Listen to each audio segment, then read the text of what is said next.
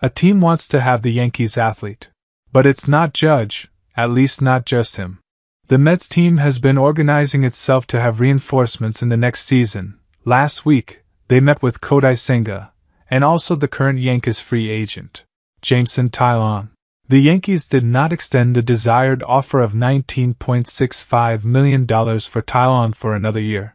Taillon has been healthy in the previous 2 seasons, with the exception of an ankle injury in September 2021.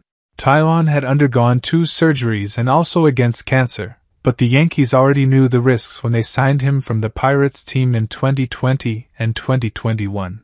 Yankees fan, what do you think of this news? Does Taillon deserve to leave the Yankees and go to the other side of New York? Yes or no? Put your opinion in the comments. This helps the New York Yankees a lot to know what you are the voice of the team. Stay tuned because anytime I'll come back and bring you the latest New York Yankees news.